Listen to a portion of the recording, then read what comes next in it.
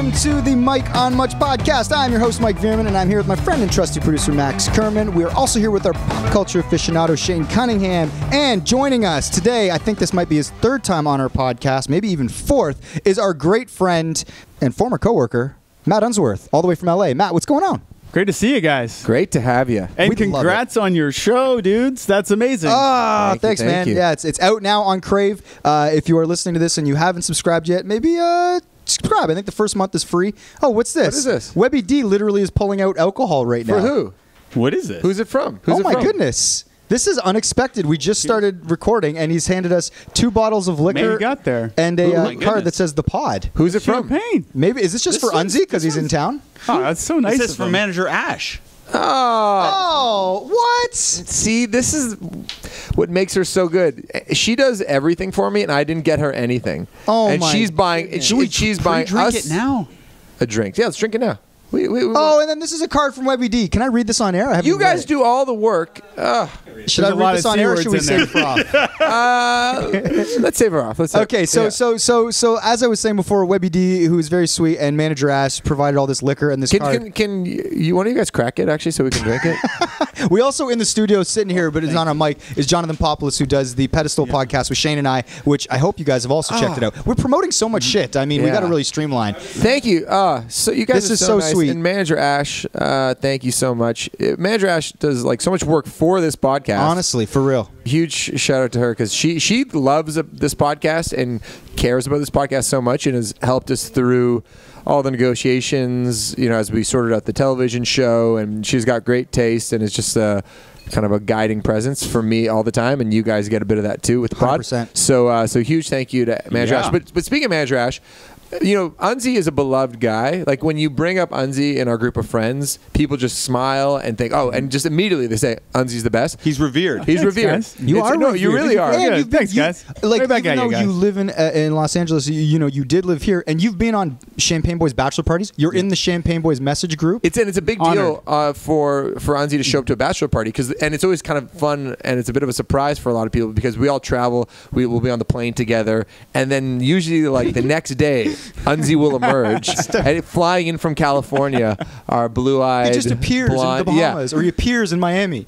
It's the best. But I'll say this: I don't think anybody's as big a fan of Unzi as Manager Ash is. That's funny because she was talking about, is Unzi going to be on the pod? It's like she knows the schedules and the rhythms, and she knows that you'd be in town. She's like, I love it, and she fucking loves you. I was just going to say the same about her and how awesome she is. She sent in a bunch of stuff for my podcast. I think she was probably helped out you and her helped out get me to Coachella that one weekend. That's right.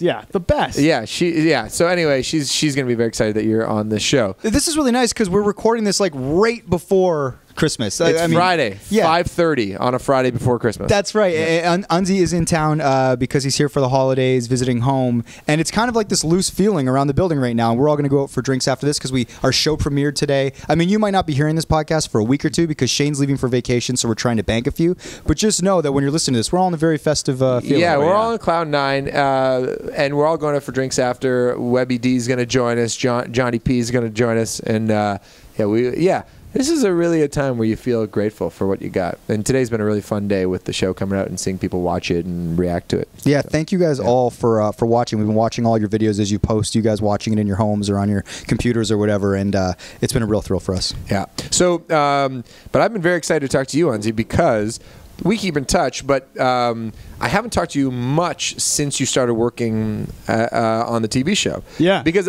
I've always been fascinated by your job, because you do a similar thing to Shane and Mike, but down in LA. You previously had, but you were always going down with sort of the intention of writing, being a comedy writer, or just a writer in general. So can you talk about how what made you leave your job at Amazon and how you ended up working on the show? When I left Amazon? Yeah. Yeah, I think it just got to the time where I went out to LA with the intention of writing. And I didn't stop. Like, it's really hard to get in to the writer's room, and way harder than I thought it was going to be.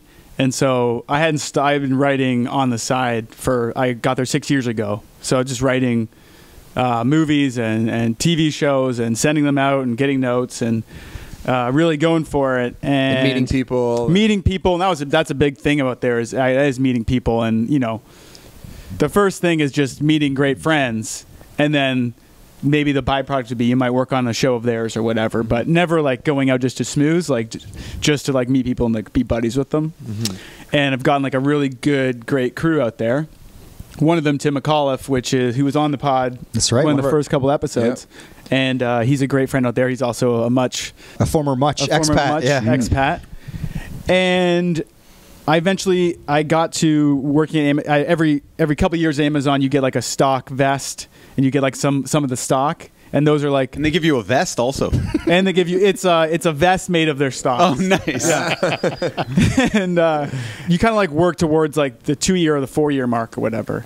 And so my 2 years, I was like, I'm without a job lined up or anything. I'm just going to go for it, and I'm going to quit the day of my 2 years. Which is bold, because it's great gigs are hard to find. Yeah, for sure. And it was like it was a really hard job to get, and it was a pretty good job to do. What was your job at Amazon? So I was eventually became like one of the creative directors at Amazon. Same thing as these guys do here, but just doing it for Amazon TV shows. But you're the creative director, so that was like a level higher. It's a little different there. There's like 7 creative directors. Right. And I remember being fascinated by that job because last time I was in LA and we hung out and I did a heist podcast, you were telling me about a Super Bowl spot that you had to manage and oversee for the new John Krasinski show. Jack Ryan, yeah. And the Super Bowl spot is worth millions of dollars, as we all know. And like, you were on copy with Jeff Bezos. I don't know if you can talk. Yeah. But just basically, it's like you were dealing with people very high up, like the director of the show. Was it Michael Mann or? It's sorry, you're thinking of Michael Bay. Michael Bay. Sorry. Michael Bay is part of it. And if you spend a certain amount of money at Amazon to doing anything, there's a point where Bezos has to approve it. So he actually had to watch the Super Bowl spot and say yes or no. And you were the guy directing and making sure it all got done. Yeah, with a bunch of other people. With a bunch of high pressure job.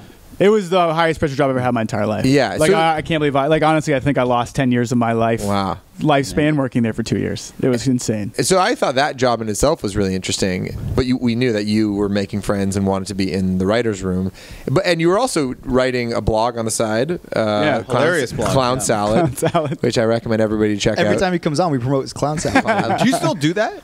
I put on a hiatus when I was on the show because it took quite a long time. Yeah. So then you quit after 2 years, and then what was the period of time between quitting and getting in the writer's room for Happy Together? So I quit in February, and then I started the job in the end of May.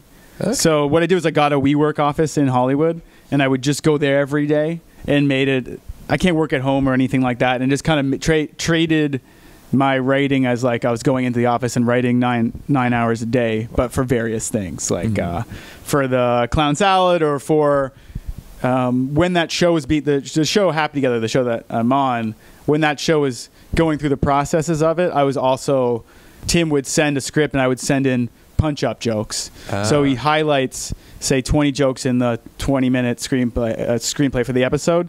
And then I would send back, say, 12 different jokes for each of those ones he highlighted. And Tim McAuliffe, for context, it was the showrunner and creator of this show. And so he obviously has a lot of cachet in that whole operation. Yeah, for sure. There's 2 showrunners. And the funny thing is, your live episode with Reggie Watts, is that who it was? Yeah. Remember he mentions that guy Ben Winston who eats the mushroom chocolates? Yeah. Oh, yeah. And he says that guy who runs a Corin show. He was also a producer on our show.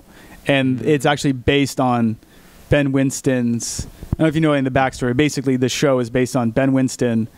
He was like a producer on Britain's Got Talent or something when Harry Styles was coming up before One Direction. And Harry Styles was like, he wanted to move out of his parents' house, and Ben Winston was like, this guy working the show was like, you can live in my attic if you want and hang out. And Harry Styles then lived there for another 4 years while One Direction got massive, and he'd like go play a stadium, then go stay at Ben Winston's house in the attic. Wow. And that's what the show is based on. Yeah. And it's funny that he mentioned Ben Winston in your live show. Thanks for listening to the Reggie Watts episode. Yeah, thank you. Good. So, and then describe what happens when Tim reaches out and say, I want to hire you. Because you're kind of working informally for him, it sounds like. Yeah, so he's done a few other projects that I would help punch up and be on set for, other pilots that didn't go. He called me and said, there's a few process. So he called me and says, it looks like it's good. Looks like you're going to be hired.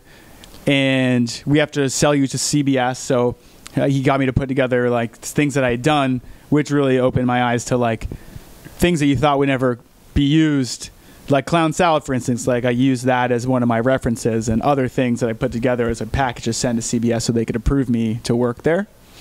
Without Clown Salad, do you think you would have gotten the job? Probably. It was just more of like a group of a whole, like all of the kind of things I've ever done in one little package that I sent to them. And but you're probably thinking in that moment, oh, I'm glad I kept busy with the extracurriculars. Right. Because if I didn't have this body of work, then Tim wouldn't have as much to stand behind. Right, for sure. And it's like one thing maybe on its own isn't that important, but a group of things like doing a video that goes viral or something else like that. And you had like 2 huge videos that went viral, probably even more. I only really had like, I had one pretty big one. The robot. other one was Sluts of Instagram. Or sorry, Sleuts Off. Right? Yeah, I didn't send that one to CBS. I found about it though. Sleuts of Stargram. Yes. Is that what it was? Sleuts Off Instagram. Oh, right. Yeah, which is very funny. Look it up. But basically, so the real process went after that. Tim calls me up and he says, "You got the job. They're going to send you the contract over." Wow. And so I've been waiting for this day my entire life. So I've instantly What was that night like? freaked out. I was waiting for an official call, and we were out. It was like a Friday, and I was like so anxious. But you never know; something's going to fall apart and whatever. But I think most people say, "Oh, well, like I would be like, I don't believe it until I actually see the official thing." I was like, I don't believe it until I'm standing on set. Yeah. But they eventually send in the contract, and I don't have an agent or a manager or anything, so I don't even know if this is a good deal or a bad deal or like Manager Ash, what it means. Just get her on it. She'll figure it I out. should have talked to Manager Ash. Should have shown. Did Ash. it seem good to you though? Were you like, It seemed great. I was like, I'd do it for free. Like I just want to be in the writers' I'll room. pay you. Yeah, Like, just exactly. let me in. Yeah. It was like, that looks good to me. And it was like a 3-year contract. They paper teamed me with another guy. So me and another guy kind of act as one writer together as far as like payroll goes and stuff. The guy I didn't know. I know him now. He's a good buddy, but I didn't know who he was then. So I had some concerns. Sure. But I didn't care. I was just like, let's party. This is the greatest news I've ever gotten. Yeah. Oh man. And so, and then walk us through. Maybe start with like. We have some familiarity, but what is a writer's room? What's a day in the life of a writer in a comedy writer's room? So to what Max is saying is, it's like, I think when you got this gig, you know, being in sort of like this legit network television show writer's room, it's like this thing that, like, I think for guys like us, like yourself and Shane and myself, when we were like working here, we'd always talk about like that's kind of the dream in a weird way, that you could get paid to like write jokes and sort of like build these stories in the way that we would picture a writer's room. So when you got the gig, we were like up here like so excited, like it was the craziest. It really That was was a moment awesome. where everyone's like, Remember- "You did it!" Yeah, it's like Talking to all you guys that day about it. it was insane. I guess for us to be excited, what was it like for you to like, one, find out? Do you think, is it terrifying because you're like, fuck, I don't want to blow it? Or are you like, this is the opportunity I needed, I'm just running with this now? It was both of those things, like to the T. I was so scared that I was going to blow it somehow, and also so excited to do it. And so I just went full bore and like made sure I showed up an hour before anyone else did. Like the first day I walked in the office, there was no one there and the lights were off. I was like, sitting on a couch like a psycho, and staying past anyone leaves, and just anything they do, just write and just do twice as much as you think they're expecting or whatever. I really just, You're that guy in the gym putting up an extra 500 shots. trying, you know? First guy in, last guy out. And there's like, so the way the writer's room works on our show is they kind of split. There's a lot of writers, but they split us off. Each screenplay, each script will have, say we're working on like episode 4 in one day. They'll break the room into 2 pieces. One is story and overall of the episode, and one is just the punch-up room where all you're doing is just making jokes funnier. Oh, wow. What's the better team to be on? So it's usually Team A is the story overall episode. They're worrying about like seasonal arcs and all this other stuff in network, and those are the more the senior people. And then the punch-up is the like more junior people, but it's usually the room is run by a senior person, kind of oversees Is them. Tim jumping back and forth? Tim and Austin, the other showrunner, they're actually either on set going over editing. They aren't actually, I don't think they were almost never in the room with us. They were reading what we'd done the day before and making notes for what we were doing that day. Wow.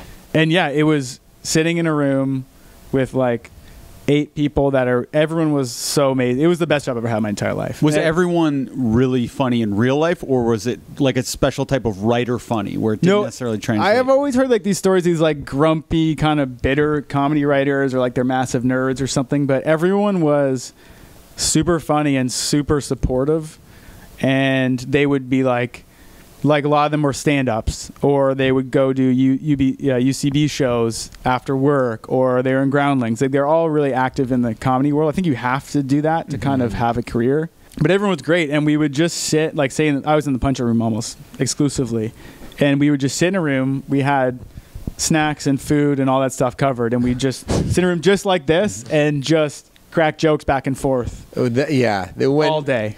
And when Tim McAuliffe talked about like his day, like when we first hung out 3 or 4 years ago, and we're sitting in like Tim's like beautiful home in Silver Lake in his hot tub, like hot tub with his like beautiful wife. Not to talk about his wife all the time. She was in the tub too. Oh yeah, wow. Actually no, she wasn't. But and then it's just like knowing that like you go into like. Yeah, that's your day. Yeah. And then while you're doing that during the day, and at night you're probably thinking of your next project and you're scheming for the next thing. I was like, that does truly sound like a dream job. Like it really lives up to the billing and even more.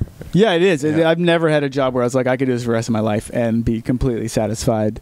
What was did you feel like overwhelmed at all, like on the first few days, just out of nerves, or I think probably all of us kind of struggle with this sort of when you're in that situation when you don't want to talk too much but you want to talk enough, and trying to find that balance so you're not the only guy talking in the room but you're not the guy that no one talked in the room, and learning where your place is and kind of the hierarchy of situations like that. That was always scary. Like sometimes I would go home and be like, oh my God, I said so many stupid things today, and stuff like that. Was there ever like did you feel safe to bomb? Yeah. Because usually the first couple jokes, people will just suicide bomb. Like they'll just throw out a stupid joke. Just to get it going. Just to get it going, and you relax. And there's a lot, they don't know when we write, we do a punch up. They just send that script to the other room, and so each joke, say, has 40 alt jokes to it. They don't know who wrote any of those things, and so it's just like, it's not that much pressure. Obviously, you want them to pick your joke, but only the people in the room would know whose joke it was. Only the people in the room know whose joke it was. Only the people in the room know who bombed. Everyone bombs at least twice a day, so getting comfortable with that. But once... And I think that took also just knowing those people and be comfortable bombing in front of them. Did you become super close with any of the writers? Like you're like, that guy's my style, or he's my mentality, or I just like having a drink with that one? It was honestly across the board. It was funny. It was like, felt like a little bit of camp. Like we all had created like all these wacky inside jokes and gags, and we all like went to Vegas together on a retreat. What? And like partied, and it was super fun. Like and wrote an episode. They paid your work, paid for it. Yeah. We're in the wrong business. And we all hung out. It was great. You guys ever get courtside seats to basketball games? Yeah. No, we did not. Has Max ever tried to show up at your work? No.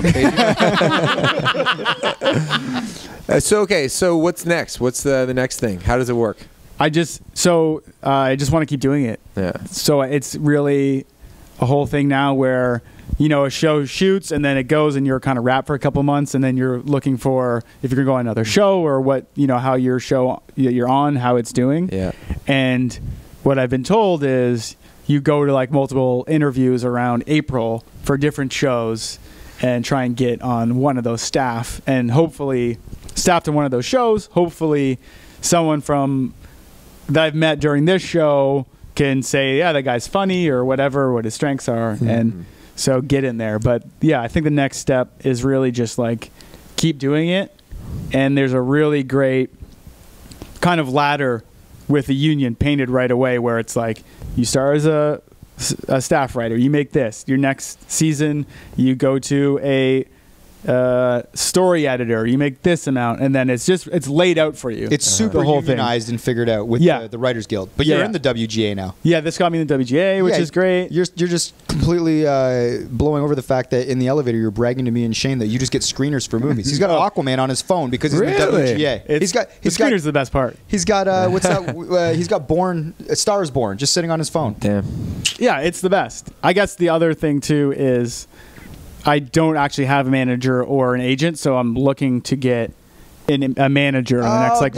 Is that why unusual? manager Ash sent the VUV while Unzi was here? She trying to seduce me? Yeah. She want to rep me? She's Ash, smart. do you want to rep me? It should Let's probably talk. be the best thing that ever happened. Yeah. Is that unusual to get the gig without a manager? I think so, yeah. No one. I was the only person on the staff who didn't at least have a manager. And it's also what I found super surprising is I thought it wouldn't be really hard to get, say, an agent when I'm on a show on CBS that's currently on TV, and not the case. Oh, interesting. Really? So Yeah. you're out there saying I need an agent, and people are like, I've put out some feelers for just a few agencies, and it's like I can't do anything for that guy, and you're like, wow, Interesting. this is not what I expected. Weird. It's really like you don't get seeing everyone else in the room too that are like leaps and bounds above me. You don't get to a point where the stuff starts rolling in.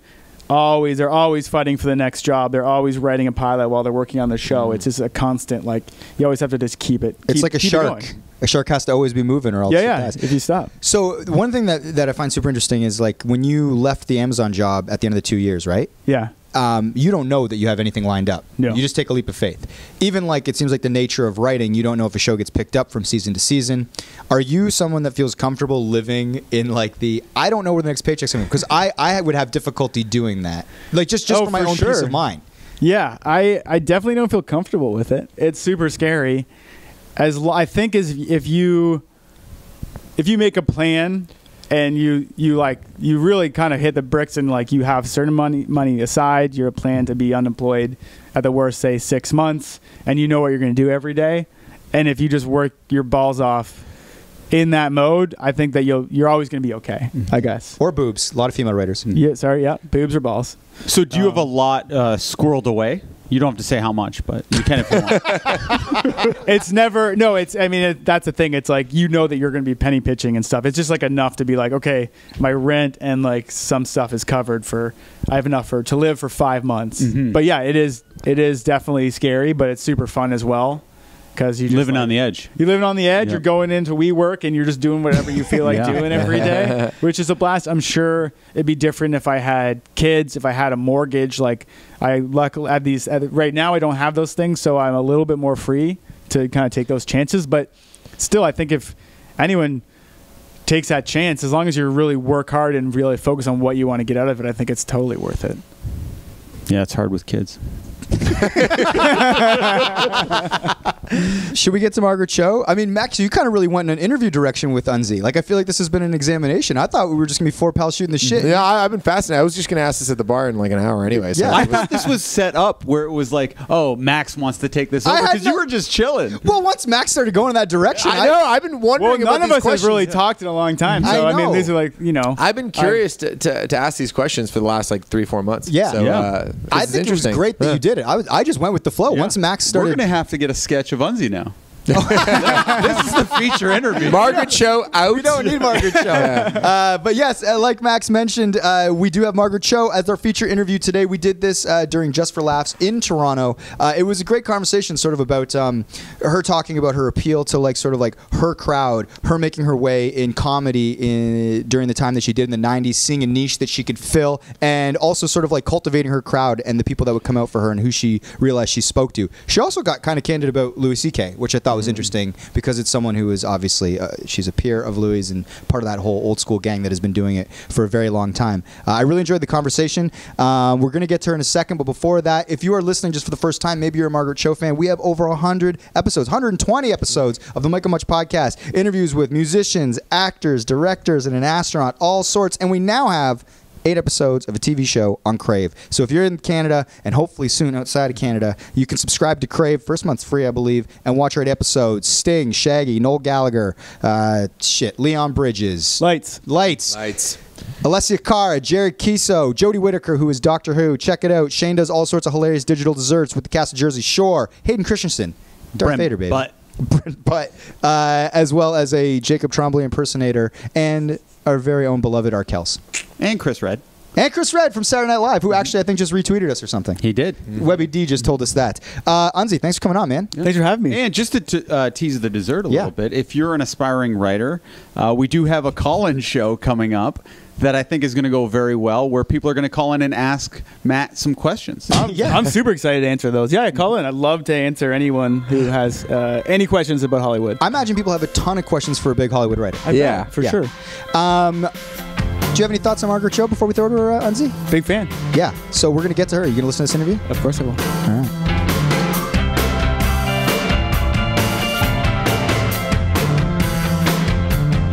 How's it going? We're just going to roll on this. Cool. Good. You're wearing a Rush shirt, which is pretty good. I'm representing Canada. You know, I love Rush. I had the picture disc to Subdivisions in 1982. Was it maybe 1983? Something like that. And I've been a huge fan of theirs forever. And I think when you come to Canada, you have to, give props to Rush or Tegan and Sarah or one or the other, yeah. At the very least, Nico Case. Or maybe I'd like to give it up to Bare Naked Ladies. Oh, yes. I was just speaking to Stephen Page. He was just on the show last week. Yeah. He's great. 1 week ago, he was on these exact mics. It's been 1 week since he's been on the show. Literally. I saw one time Brian Boitano do a routine to that song, and it was the most crazy... Yeah. It was it wasn't part of the Olympics or anything. It was kind of like I think it was a one-off. I'm not sure if it was another competition, but he sort of dressed as it was sort of a Bare Naked Ladies themed dance, ice dance. But to that song, which you didn't think about it as being a kind of an ice dancing song. No, it's like frantic. And there's a lot of words. Yeah. Something about vanilla being the flavor. I don't remember all of the words exactly. There's a lot of very stern pronouncements in that song. Of course, yeah. But I'm honored to be on the same show or in the same framework. Yes, 100%. That's great. I was just going to say it's a very savvy move to wear like a Rush shirt when you're walking around doing press in Canada. But you're a legitimate fan, so I'm doubly impressed. One of the things I wanted to talk about is basically when it comes to the entrepreneurial aspect of the entertainment business. Mm-hmm. It's always interesting to me because creative and sort of being driven to sort of understand the business side of it and sort of all of those things. Are you someone that sort of immediately sort of understood the dynamic? Like, are you someone that was like, I want to set out to do this and this and this and this because I'm ambitious and I'm gonna understand my own business? Or are you like, I'm just interested in doing creative things, and if it leads to sort of... I think that there are some business savvy things that I have done in my career that have proven to be become industry standards, oddly. I remember in 1999 and 2000, I did my first big special that I filmed, and I brought the reels to theaters, and I would carry it all over the world to get people watching it. And it was kind of like you toured the film? I toured the film. Interesting. So I would buy out the theater, a movie theater, for one showing, and then I would sell all the tickets, and then I would tear the tickets and greet the audience, bring them into the theater. Then I would do a whole question and answer thing with them. So, and I would watch the movie with them. So it was a very strange thing where you're kind of curating the entire event around what you're doing. And I think I feel like this is sort of a very early version of the con. It's like a kind of a convention, yeah, 100%. But very small one, or something kind of where you're getting your audience. But this is before social media, so you had to kind of create that kind of thing within comedy. And so it was in a lot of different movements in comedy where mainstream comedy and alternative comedy kind of split. Yeah. And so that was sort of another one that was kind of before I did my special. But it was this kind of I think mentality around comedy now is much more, it's sped along by entities like Netflix and all of the other places where you can get these specials out there and they find your audience for you, but it's a different kind of time. Yeah, but there's still value in, you going in person. That's because what they're getting is you ripping the ticket and you doing the Q&A after, and it gets to be this real communal thing. I think you comparing it to like a Comic-Con or like a fan expo is like, it's this early version of that. And pre-social media, it's hard to organize like that. That's really like flyers on the ground. It was cool. Pre-planning in cities. It was really cool, and it was really something that I really enjoyed. I mean, it was so different, and the way that you would get to your fans at that point in comedy was a totally different thing. And comedy itself was something that I had to break into and kind of brand because I was so very different from all the other comedians. Like, because I started in the 80s, and there were very few women. There were definitely no Asian people. It was very, very difficult to find a place there when you felt really invisible or that you didn't feel like you belonged. Okay, well, that's interesting to me. So I guess, are you intimidated when you're breaking in? Are you feeling like this is going to be like a large mountain to climb? Or are you just thinking like, no, fuck, I just need to get in there and do it? Both. You needed that kind of bravado and confidence to get out there and do it. But at the same time, it was really terrifying. Like, I was always scared about the green room because it was all the guys were all of these, and they were all much older than me, at least 20 years older than me, and all men. And so I felt very like intimidated by green rooms and dressing rooms and everything, because that's sort of where they would congregate and kind of be there. And I was like, I don't know if I'm allowed to be in there. And it was weird to kind of feel like I couldn't belong to this club, oddly. But that went away. But of course you needed that overly like confident bravado to get you through and get you in the door and just get to you do convincing that kind of people. Work, get on stage, you have to have a bit of that inside of you. Of course. I mean, and then you said you eventually found that you were a part of the club and that it was welcoming and that fraternity of comedians. Yes, and that coming to a place of having an audience, like I realized that people were coming to see me because at my shows they felt safe. There was it was a hostile place in comedy clubs in the 80s and 90s for people of color, for gay people, for women. They felt like, okay, if we sit anywhere near the front, we're going to get made fun of by the comic who's going to... We'll be a target. Yeah, we'll be a target. And so they never came to clubs. And so at my shows, it was where all of the gay people would come and all of the minorities would come and all of the women would come. And so then you had a different kind of clientele. This is very cool. So that in itself was a kind of understanding of like, oh, I actually can create my own industry within this larger industry. Was that by design or an accident? These are just the people that started coming to your shows? They started coming. And I didn't realize, part of it was I had a couple of television appearances that they were showing at the gay video bars. So there was gay video bars in San Francisco where people would just like sit and watch comedy, or they'd watch whatever, and my videos were in the rotation of what they would watch. Yeah. And so they were like, oh, we got to see her. And so then they would start coming to this comedy club because they were like, oh, well, we have never been here. This is different. And then it just started to grow, and that I think that's where it started, and so that was really exciting. I'm always interested in the way that creatives sort of put together their work, only because it's unconventional compared to other sort of jobs. Like meaning, like some people need to be inspired in order to actually do the work. Other people are workhorses, and they go, no shit, I'm gonna do it every day, even if it's not good, and then eventually I'll put together. Where do you fall on that spectrum? I think it's both. Like I kind of go at it in a lot of ways. There's certainly these dumb jokes that I've been telling for over 30 years that have never ever gotten a laugh, but yet I'm like, there's something there. I'm still gonna do it. I'm sticking to it. I know that one day I will be right about this. And then there's other things like you go, oh, well, I don't know why this is good, but it's good. And then and then sometimes you don't know. So it's weird. Like I think that we all have an equal amount of turns being an idiot and being a genius. That's what comedy is kind of a genius idiocy. Do you feel, are you someone that workshops incessantly before you, say, maybe tape a special or make it permanent? I don't know. I do and I do and I don't. Like I've done it where I've really, really prepared, and I've done it where I've like really not prepared, and it's kind of like it's all kind of come out evenly. Like, it's weird.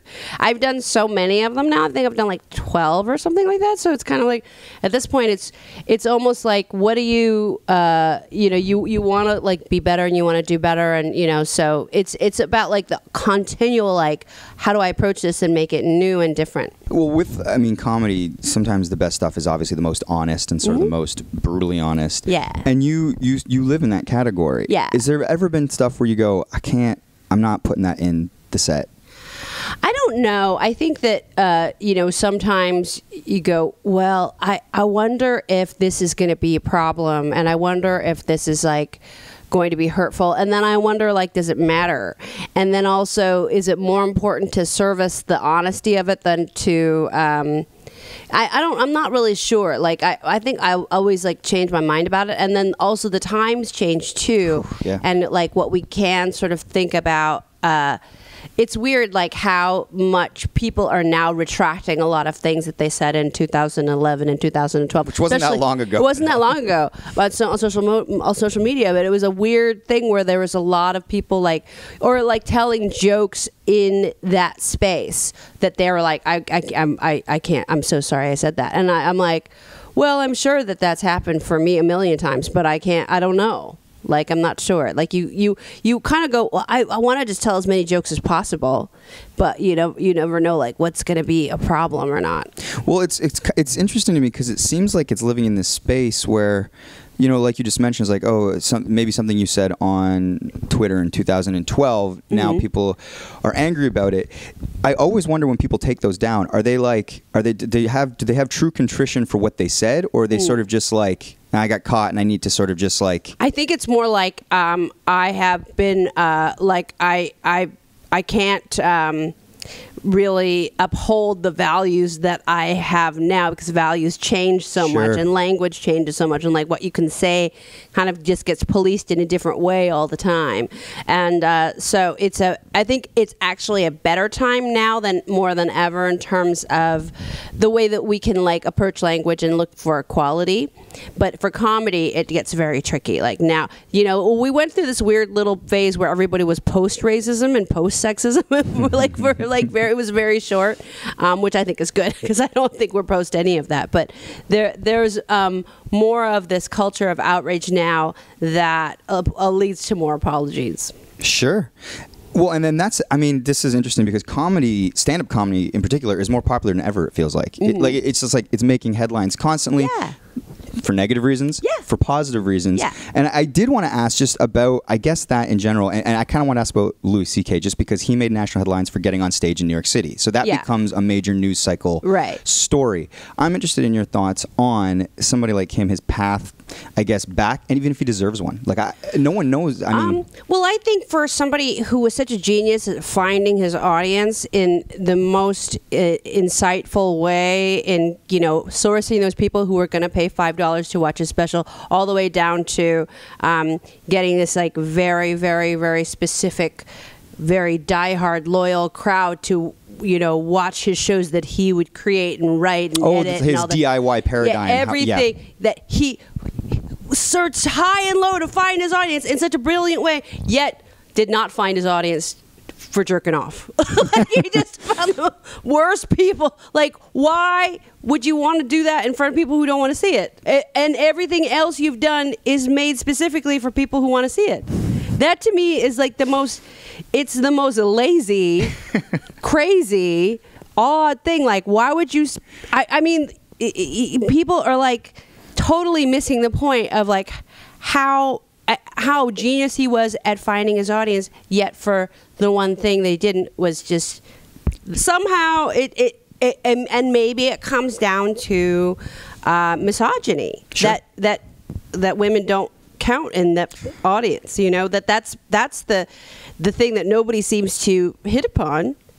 But I think that's true. I think it's, but yeah, somebody that really kind of had a knack for knowing what people wanted, really fucked up. Yeah. It's very weird. It is. Well, I mean, I guess, and that's the question. I mean, I don't even know if it is a question. Nobody even really knows how to talk about it. But like, how does somebody come back, or do they not come back? Like, I don't know. I guess market dictates, or people can decide, or I don't know. It's about who gives the platform. I mean, maybe that's sort of it's like a John Gomeshi kind of thing.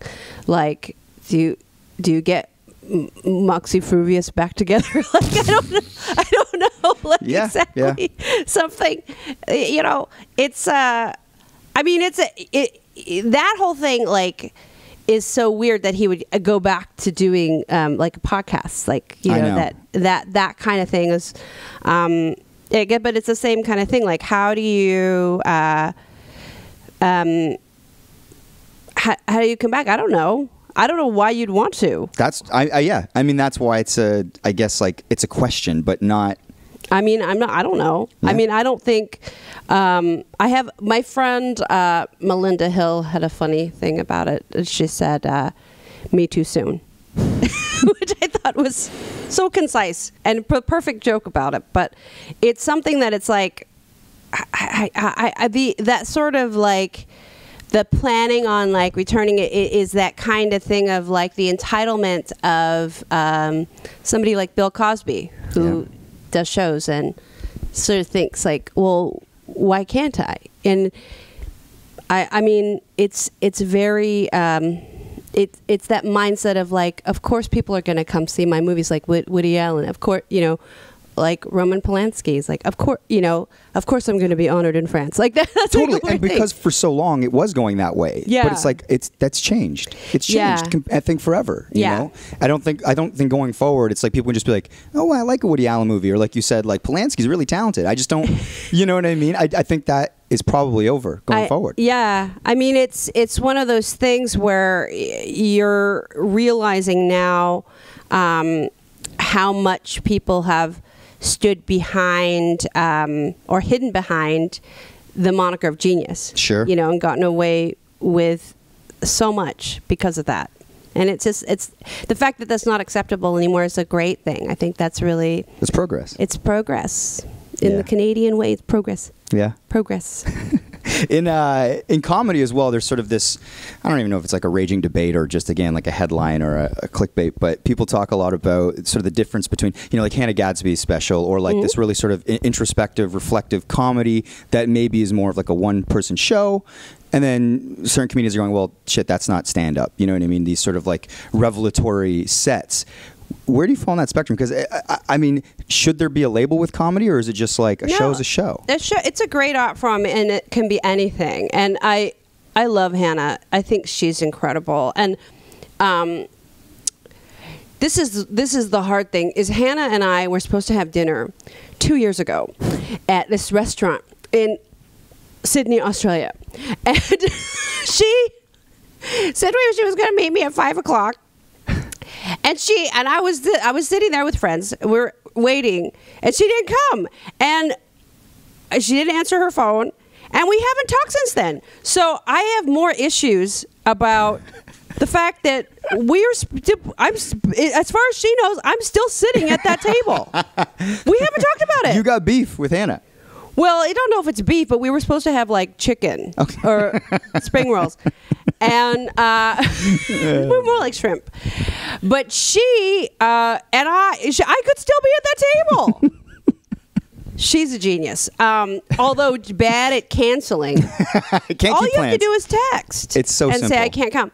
But I love her, and I think everything that she does is amazing, and she's an old friend of mine, regardless of dinner or whatever. But it's an incredible thing what she's been able to do, and also causing those sorts of arguments in comedy. That's what's so great about what she's doing, is that, like, well, this is not comedy. Well, this is not comedy. I love that. I love when people are so different and take such a stand that it's something that has to be debated, and I think it's great. Yeah.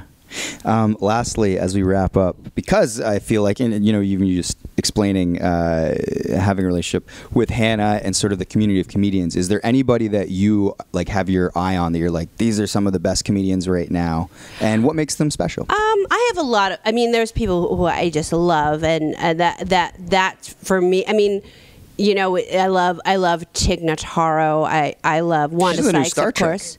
Oh, yeah.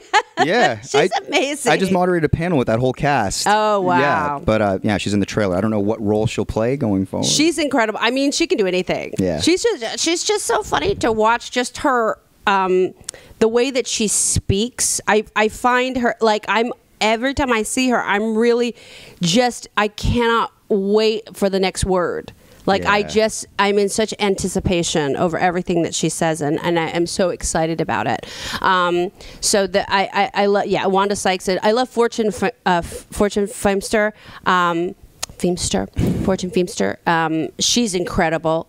And Awkwafina, who is like my baby. She's amazing. She blew up. She literally just hosted the award show here in Canada, the MMVAs. Incredible. Yeah. And I mean, somebody who is so driven and so brilliant, and you know, I've been able to work with her and in the studio, and you know, see all of that and know her so well, and I adore her. And Ken Jeong too, who I know is here at the festival as well. He's a good friend of mine who's just so amazing. So you know, there's a lot of great comedians that I get so excited to see. And you know, in Britain there's Paul Foote, who I think is really incredible too. So that there's a million people, but I'm a big fan of comedy, it's fun to go see. Oh, Nick Swartzen too. He was just here today. Yeah, I love He's him. actually going to be we have two components to our show. One is like an improv thing, and so the other guy that I do the show with just did like a whole thing with him today. Oh yeah. But he said it went well. He's great. Yeah. He's my little baby. Well, this actually, I ask a lot of comedians this because I'm always sort of like really impressed by the camaraderie in the community, but also it's a competitive business. You know, there is something like about entertainment, and you know, there's only so many jobs. Do you find that, or do you find yourself sort of always just like, no, I'm happy for everybody and all that, or are you kind of like hey? No, it is competitive, and it isn't. There is something to that, like. Actually, and the fact is that when we're all out there, like you're only on your own. Like there is no real competition between you and other comics when you're just out there. It's a weird thing. I mean, and there's always enough work. There's always enough place for people to make people laugh. There's always going to be that. I think. There's different ways that you can go about it, and I don't know, like I think I don't know, like I feel like there's room for artists. I think there's people I really appreciate, people I would love to see more of, and so I'm always very supportive of everyone. Thank you so much for your time. Thank you. Much appreciated.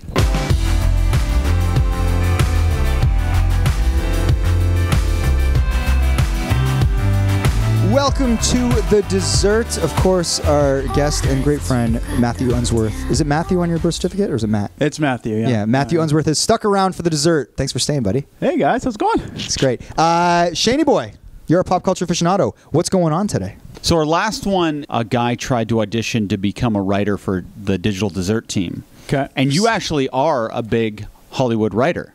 Yeah, I'm a writer. Which we're going to talk about in the intro, which we haven't recorded. Oh, yet. yeah.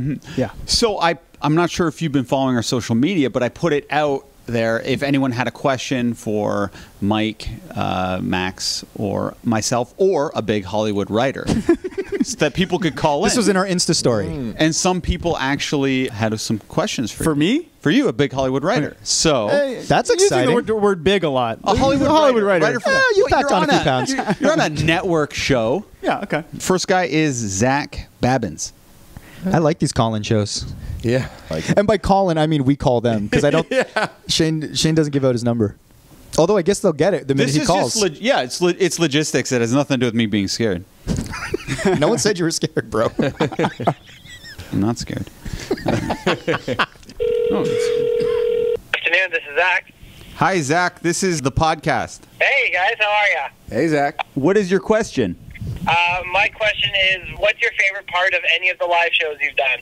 Okay, sorry. I thought you were going to have a question for the Hollywood writer at first. Well, I can do that next if you want. Okay, you have another question. Okay, so we'll answer the favorite part of the live shows that we've done. Of the two live shows that we done, my favorite part was when Shane and the Nut had a rap battle, and it ended with Shane doing a retaliatory slap. Yeah, that was a really good part. Yeah, I thought the rap battle was probably my favorite part of the live show. Mind you, no one actually got to hear that part because for legal reasons, we had to cut it out of the dessert. But if you were live in the room, it was pretty Yeah, spectacular. were you at that show by any chance? The first one? No, I was at the other live show. Oh, you missed out, man. That one wasn't as good. Yeah, my favorite part of the live show was the first one. I didn't like the second one. My favorite part of the live show was the first one we did. Yeah. Okay, what's your question for our big Hollywood writer? What's the one question that no one's ever asked you that they wish they would? Oh, that's a cop-out question. Oh man. Next caller. That's a hard question to ask. You're making him do the question ask asking. me how I'm Next doing. caller, Zach, you're a good guy. We That's gotta how go. I feel, you know. We're sorry, Zach. Disappointing. Hang up. Okay, Max, hang up. we're calling. Should we call the UK? Okay, let's call the UK. It's Elizabeth. She lives at Buckingham Palace. Hello. Hello. I heard you were here. Cannot be completed as dialed. Are you really gonna try to call the UK? You couldn't figure that out. I mean, because I couldn't figure Yeah, I that out. think I've there's- never been able to figure that There's out. certain There's numbers like that you have to like type dial in. the plus. There's the you have to plus. hold down 0. Yeah. For instance, did this. Okay, let's call him. Okay. Well, we'll do it. Hello? Hello, Nikolai. This is Shane from Mike on Much. Hi, Shane. How are you? Good. How are you doing? Yeah, really good, thank you. We're just wondering what your question was. Okay, so my question was, of all the past pods that you've done, which do you wish had been a TV show and why? Oh, past interesting. episodes? All of the podcasts that we've done? Yeah. Which can you picture would have been good as a TV show? That's a good question. That is a good Oh, that's a question. great question. What time is it right now? Are you in England right now? 10 something, right? Yeah, I'm in England right now. It's coming up to 10 o'clock in the evening. Sorry to call you so late. It's only 5 o'clock here. We're about to actually go to the pub. But, Yeah. That's a British term.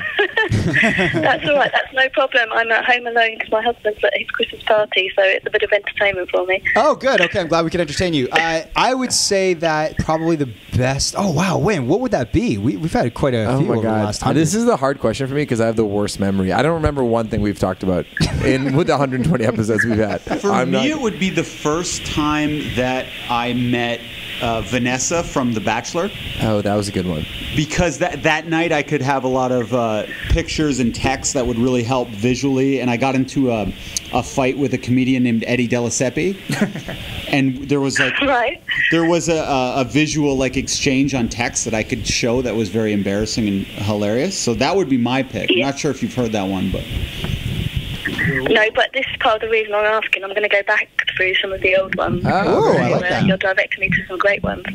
Mike, what was your interview?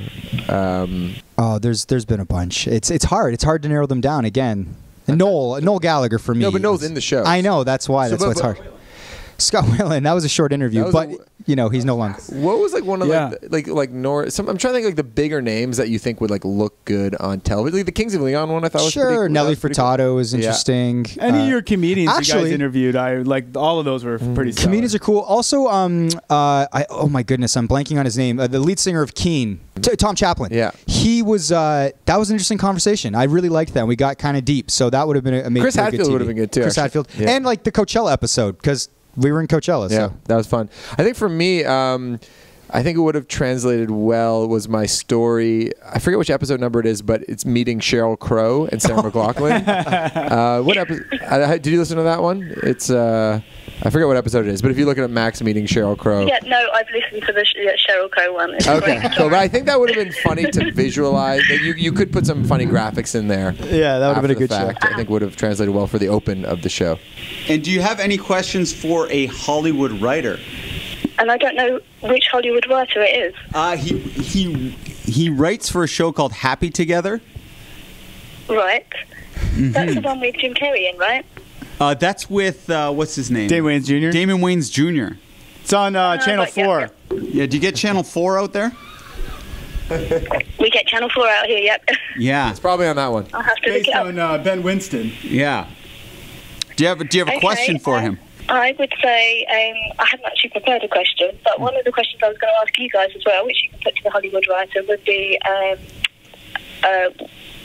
looking to the future. What would their New Year's resolutions be? It's that time of year. That's not a real Hollywood. No. What would you say your resolution writing New Year's resolution. Just keep writing. and keep at it and write a bunch of more scripts and specs and whatnot. That's good. I'd like to lose a couple LBS, you know? I could lose a couple LBs too. Yeah. So lose weight and keep on writing. Great. All right. Thank you so much for calling Happy holidays. No worries. Happy holidays to you all as well. in. Thank you so much. Bye-bye. Thank you. Bye. Bye. So we have 2 more. It's a real home run of a segment so far. You guys loved call-in shows before. You were like, this is the greatest idea ever. Carry on. I cut out all the bullshit. Carry in on. between Carry on. too, Carry by on. the way. It's not like the Twitter segment, which is just trapped in time for the live audience. That's great. Is this the Margaret Cho episode or the Jason Mraz? I always ask Dan. Dan really is. He runs. Last week, but yeah, make it whatever you want it to. Give me Margaret Cho.